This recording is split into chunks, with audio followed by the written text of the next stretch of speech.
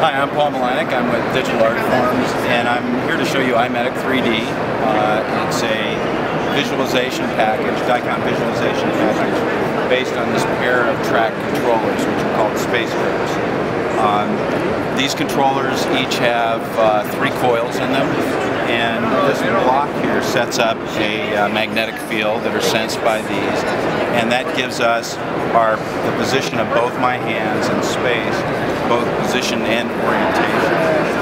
And one of the strengths of iMedic 3D is its navigation through space, its capability to put us anywhere in the data set. With a particular button press, middle finger button press, I can grab space with either hand, and that gives me the ability to climb a rope or pull it, climb a ladder, pull in a rope. Or if I grab with both hands, I can rotate the scene. And more so, if I grab with both hands and stretch the world apart, I can scale in and scale out. And it's very much like 3D multi-touch. So instead of having 2 points on a surface, we have 2 free 3D points in space to use to control our viewpoint.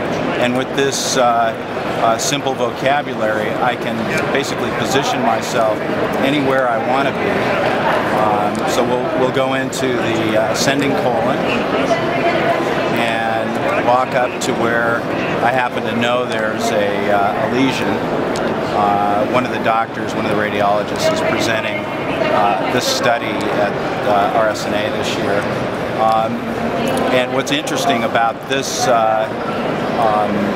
lesion is that it looks like a polyp. We're not sure exactly that it is, and typically in CT colonography, you find the lesion by shape, but then you qualify it with the raw data. And we've devised a way to bring the raw data into 3D context. So I'll place this, what we call the clip box, right over the lesion, and now I can scroll up and scroll down right here in 3D. Again, what's kind of interesting about this particular lesion is that it doesn't originate here. It actually comes from someplace else in the body, as it turns out, over by the appendix. And so I get an indication that it's traveling in that direction. And I'll just switch modes, rendering mode. And now we're in a different view, which is kind of a 2.5D view. And as I tilt this down, you can see the tail of this actually traveling off way across the body, far away from where this polyp was detected, over to the appendix. And that's one use of the clip box. There are several other uses. I'll bring up another rendering mode. We have several. So now I have the clip box. I'm going to define it to be some particular shape. We have a toolbox that floats over your left hand, so you never leave it behind. And I'll change some values. I'm going to take the ISO surface out, and I'm also going to take out any data that's drawn within the box and turn off the clip box again.